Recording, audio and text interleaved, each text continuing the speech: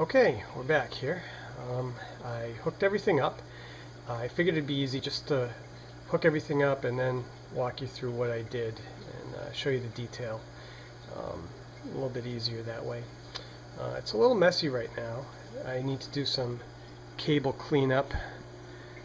Nothing is in its permanent space right now, so when the whole project's complete, it'll look a lot nicer and it'll be neat. But the controller basically tells you what you need to hook up in what order. First thing you need to hook up is the battery. And so what I did is I ran the wire from the controller. It's coming down here to the positive terminal. And then there's the one that's going to the negative terminal. You can see I put those little terminal connectors on the end, so it makes it a nice clean connection. Now, because I went with the two 6-volt batteries, what I had to do is I had to use this little jumper cable, and what it does is it goes from the positive terminal on one battery to the negative terminal on the other battery. And then you just use the remaining negative and positive to go into your controller. And that's what they call a battery in series. So it takes the two 6-volt batteries and basically turns into one big 12-volt battery. Now, the second thing that you need to hook up is the solar panel right there, positive and negative.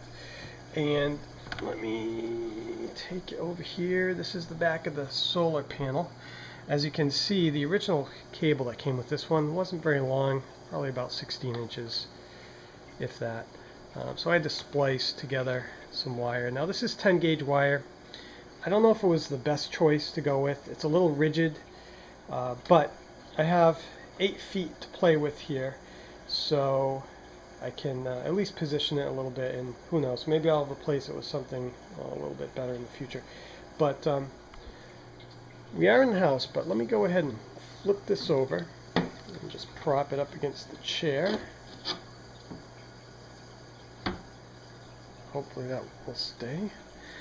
Now come back over here, and as you can see, the solar panel light came on, which means that solar panel is getting sunlight and it's producing some, albeit probably very little, electricity, but it's working.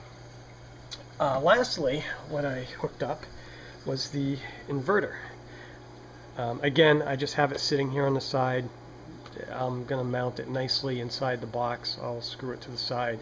I'll probably have to cut some holes in the side of this box just for the cables to have access. But here again, you have a positive jumper and a negative jumper. And that's what I like about the 6-volt batteries, because it actually has 2 posts. So it makes it a little bit easier to hook up. What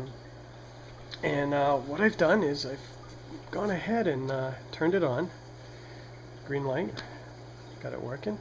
And I just hooked up one of my outdoor speakers, and let's go ahead and check it out.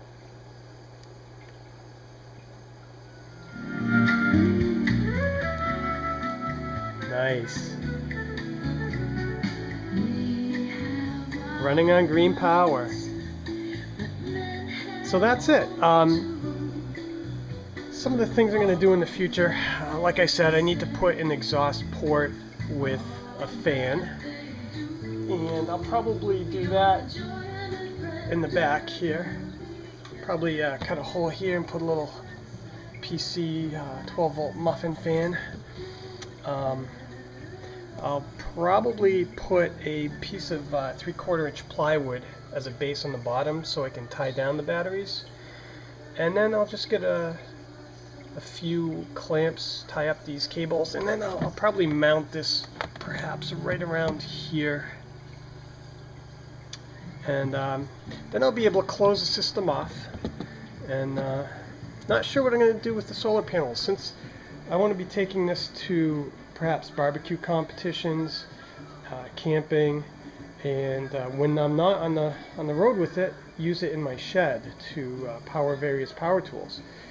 So I'm probably going to want to somehow install some poles, maybe drill through the lid on this and into the plywood base that I make, and maybe put a couple panels up on poles and make it tiltable and adjustable to chase the sun. So that's it.